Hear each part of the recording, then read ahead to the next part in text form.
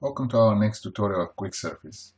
Let's quickly create a 2D sketch, and I will just use the front plane for this demonstration, and we'll create a sketch. We'll hide the mesh, and very quickly I will just create my sketch with the brushing tool. We'll just fit the lines so they can extract it. As you can see, the auto join works here quite well. You can learn this from the other tutorials.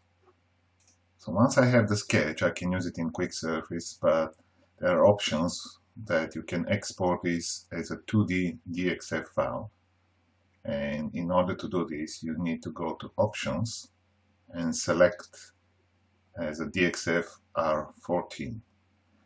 We also support DXF version 12, but the latest R14 version of DXF also supports the splines, and it's a better option, so we recommend always to use this option for the DXF export, and only for some legacy reasons, if you want to try to load the DXF into older programs or older version, then you just go for this release 12. So by default, use these R14 options. Then you press OK.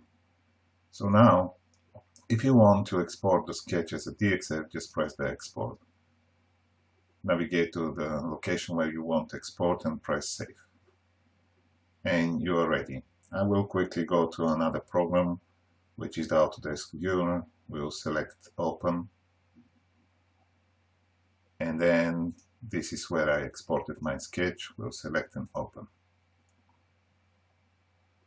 The file is loaded, and you can see it here in this drawing. Of course, you can open this in Solidworks, for example.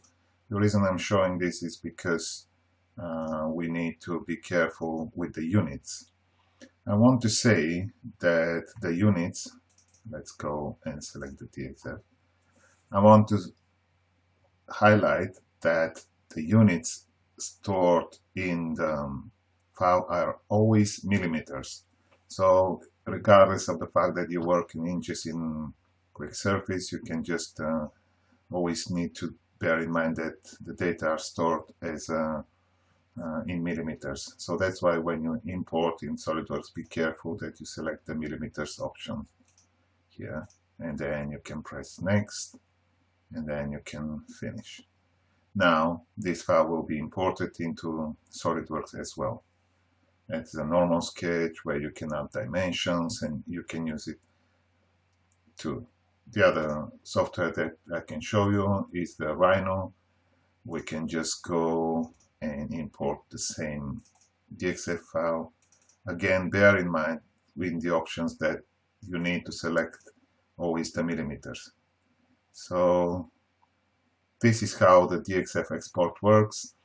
I hope that there are some applications that you can use it easily to send this out to other packages that support the DXF as a native file format.